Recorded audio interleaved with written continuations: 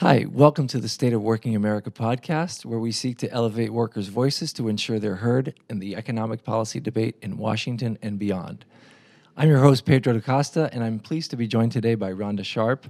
Rhonda is president of WISER, the Women's Institute for Science, Equity, and Race, and we're going to talk about all kinds of fun stuff today. When we first met at the EARN conference in Pittsburgh, you used a term, and I want to dissect it a little bit for our audience, because you said you wanted to talk about data disaggregation. Tell me what you meant with that, and tell me what you're trying to disaggregate. So when I say data disaggregation, I'm talking about not doing studies where we say women, or we even say Black, or we even say Hispanic, but that you disaggregate women by the racial and ethnic groups. And ideally, I'd like to see it even more beyond that. So people will call it an intersectional analysis. I like to call it an interses with an SES in the middle, meaning that you actually think about my socioeconomic status when you're thinking about analyzing the data. And the reason I think that that's important is when you aggregate women, the bulk of that analysis is going to be on white women, who are roughly, 60% of women identify as white, 40% identify as Asian, Black, Hispanic, Native American, multiracial, or other. So I think when you lump them together and you just talk about women, there are some nuances that you won't catch.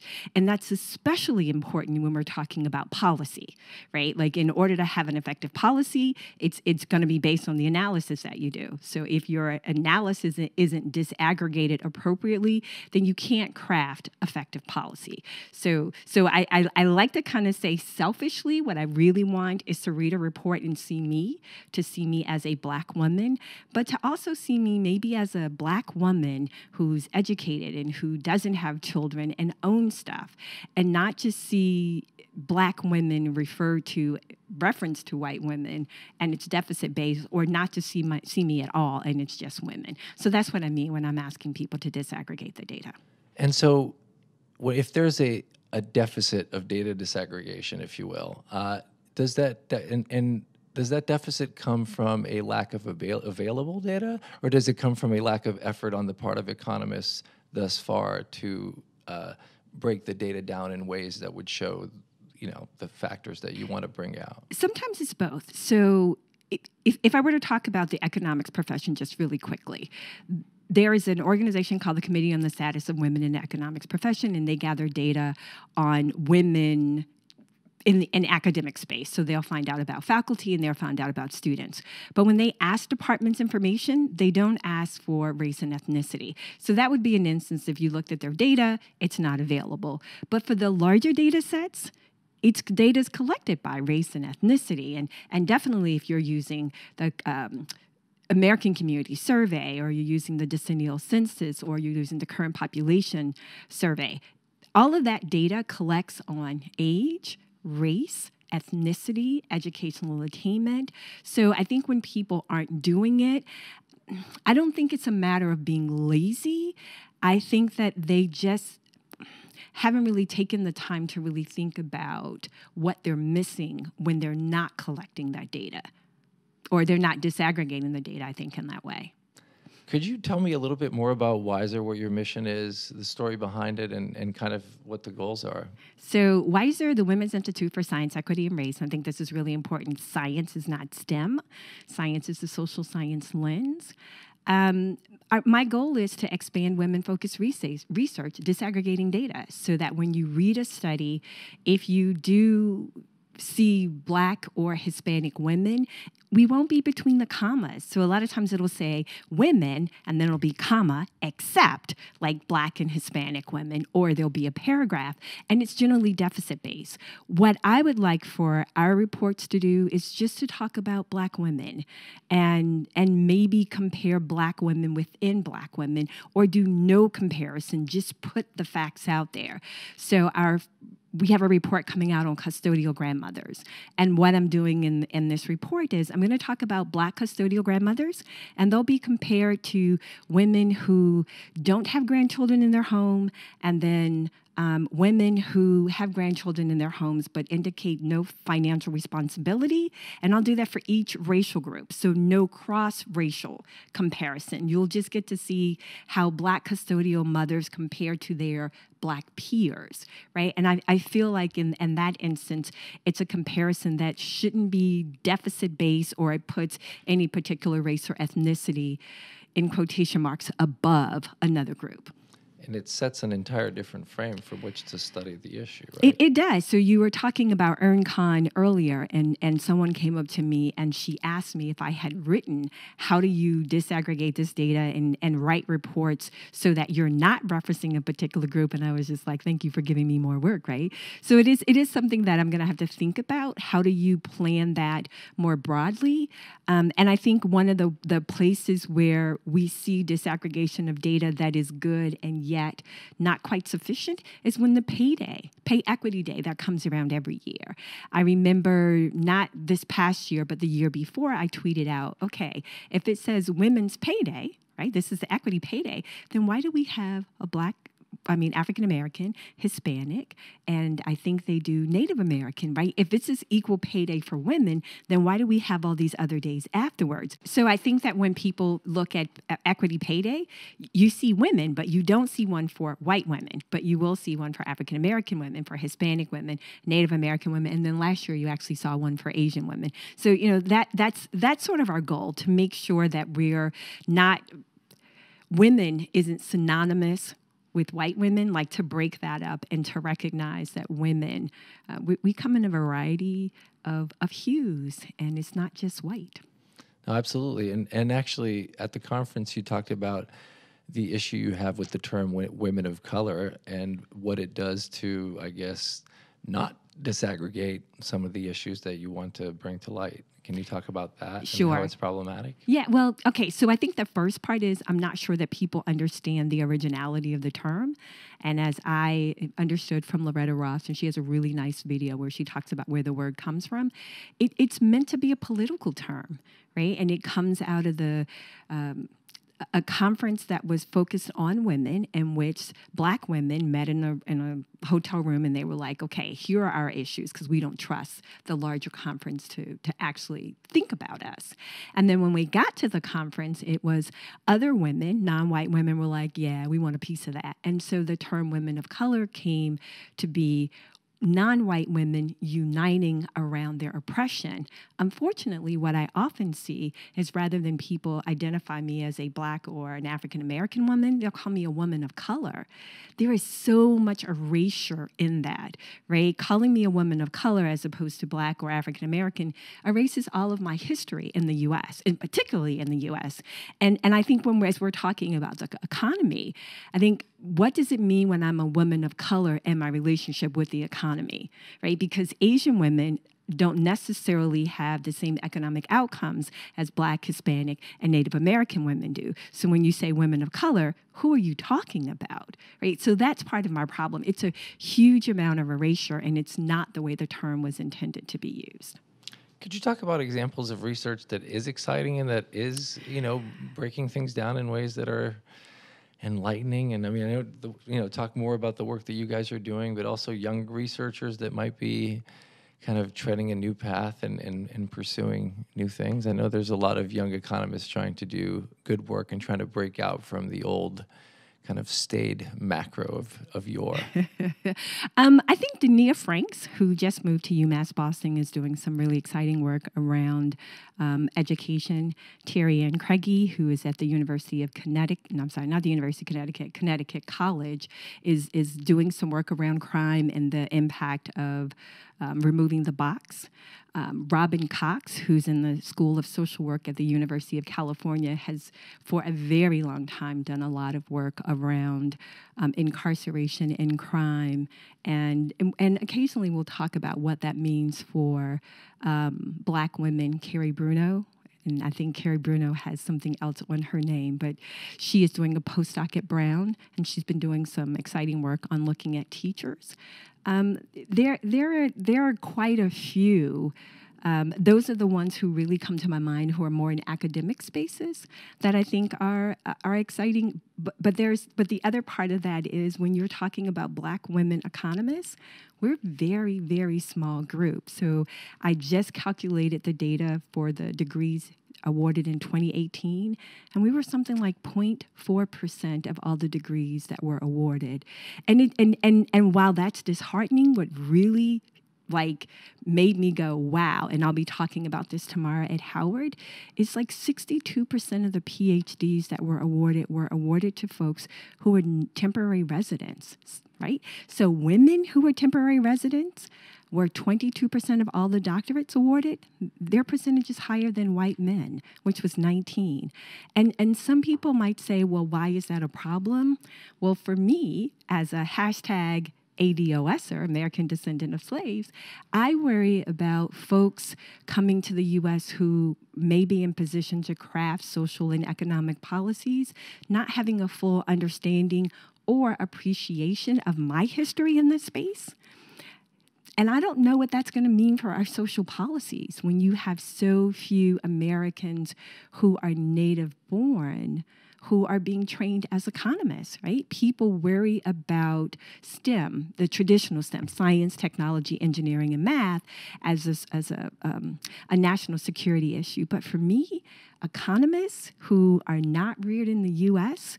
or not born in the U.S. and really don't understand our history, crafting our economic and social policies, that's frightening to me from a national security perspective. And it also makes me wonder what kind of reports we'll have when we have civil rights challenges, right? So where do you get the studies that will show really how labor market discrimination is going on?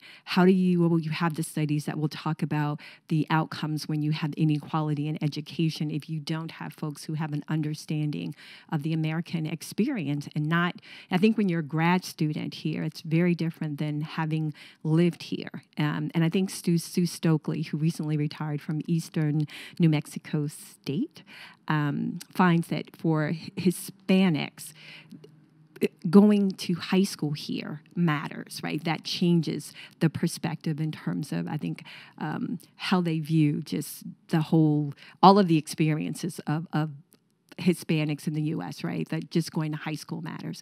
And so, I think that those are the conversations that we're not having. And I wish the economics profession would think about that and have a real honest conversation that will lead to a definition of diversity, because we're doing really well in terms of geographic diversity, but I'm not sure that's in the best interest of the U.S.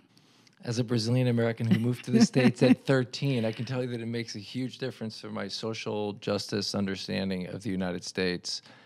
Having come here at 13 compared to Latin American students that I met in college who had by then they were already sort of completely, boxed into whatever perspective they had in their national country, and they weren't really trying to open themselves to American social dynamics in the same way as one does at age 13. So I can definitely tell you it makes a difference. I also wanted to ask you about the pipeline research that you've done, because it's not like we have this problem and we have also this problem of climate that came out in the American Economic Association survey about women not feeling as good as men about the profession and just general malaise in the profession.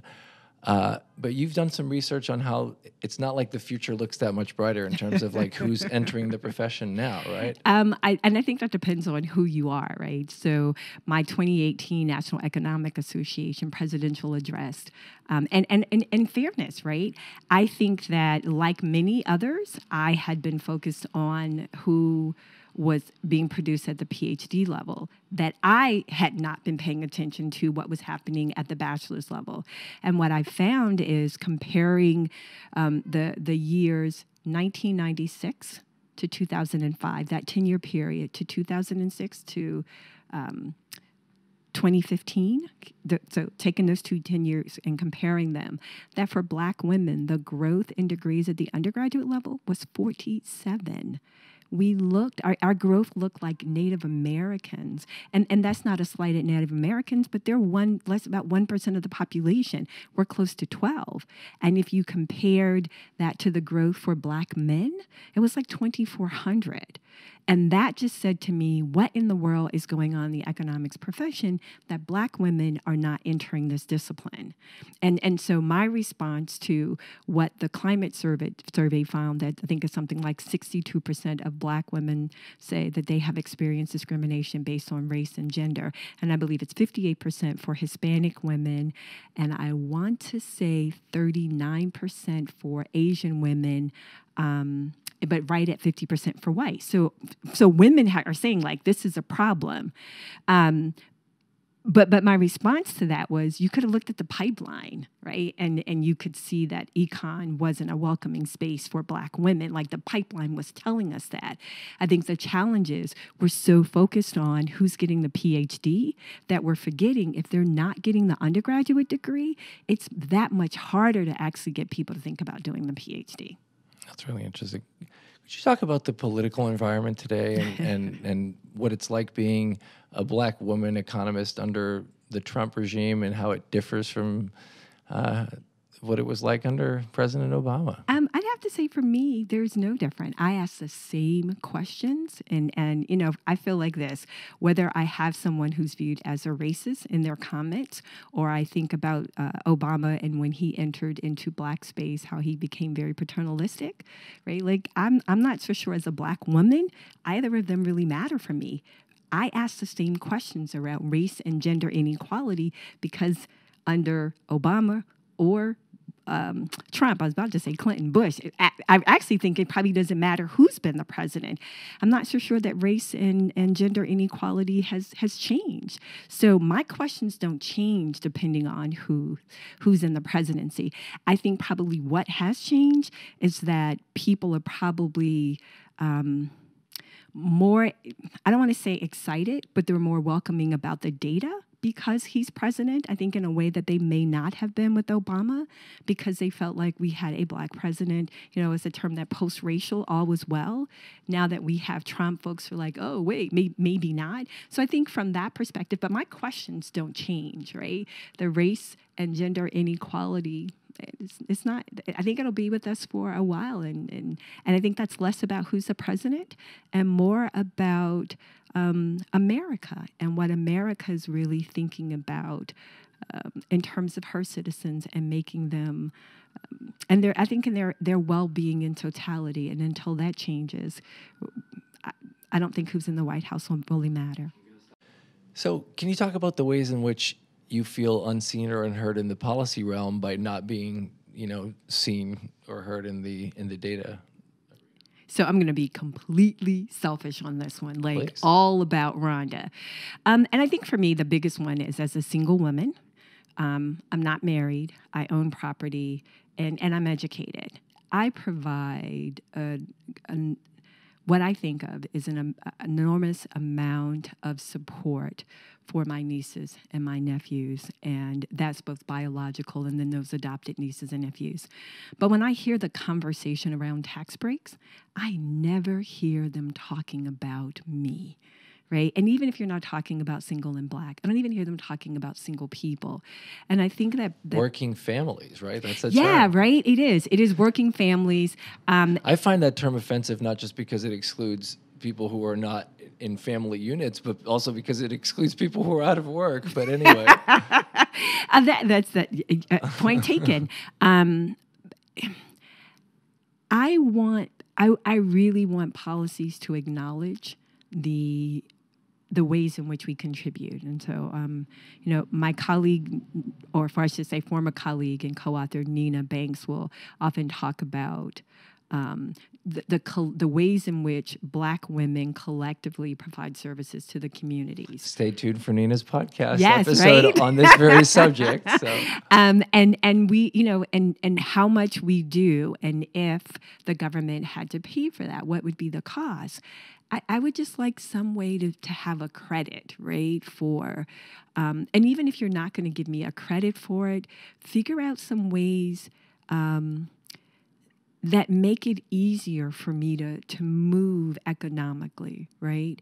And I don't think that our policies take that into consideration, right? They don't take into consideration the ways in which I subsidize so much of what working families aren't able to do, or that social services don't do, right? So a lot of people will talk about taxes, and I'm like, I can't afford to give more taxes, right?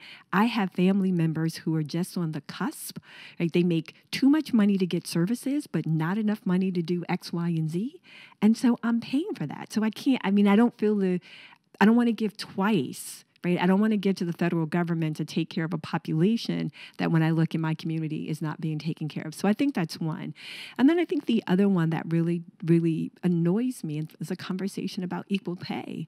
And as long as you're talking about women and the conversation is at the median and we're really not disaggregating this, and I've got really old research that shows that as you get more educated, the incidence of discrimination increases, and it increases for everyone.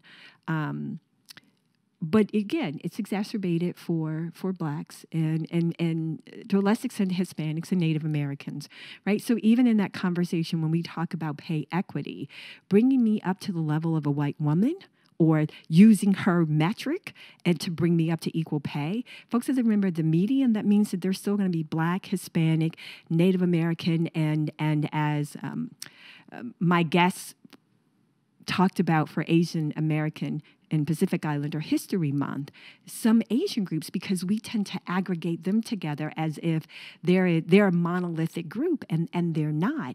And so those are, I think, the two that just worry me the most, in which I want to see myself and I want to see people have a real conversation. And I'd even add to that, like, I want to see people even talk about not just the gender inequality, but the intra-gender inequality, like the fact that white women and Asian women probably make more money than the rest of us. But that's not a conversation that we have, the ways in which there's inequality within the gender.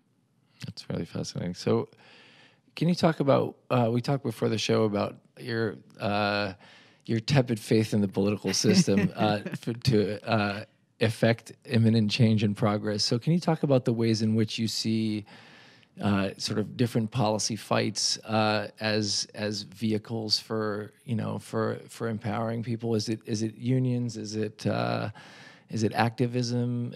What is it? What are the solutions that you're thinking about? I think a lot of it is literally going to be activism, and the one things that for all of the grief that millennials get, right? They amaze me because they're not having a whole lot of stuff, right? Like they got a list, and you probably don't want to be on the list of what millennials aren't having. But I think more than that, if you asked me earlier about the political climate and what's going on, I've often asked people with respect to Trump's tax returns or with impeachment, I want someone to tell me how that makes America better. Right? As I'm thinking about the resources that are going to be spent in impeachment, I think, wow, how much of that money, right, could be better used to make education better? Or how much of that money could you use maybe to even offset student loan debt or make college free? And more importantly, as we saw with Clinton, there's no guarantee that if you impeach him, that Senate is going to vote to get rid of him. So I'm on the other hand, can I make you save money on the wall? Yeah, I'm just kidding. Touche.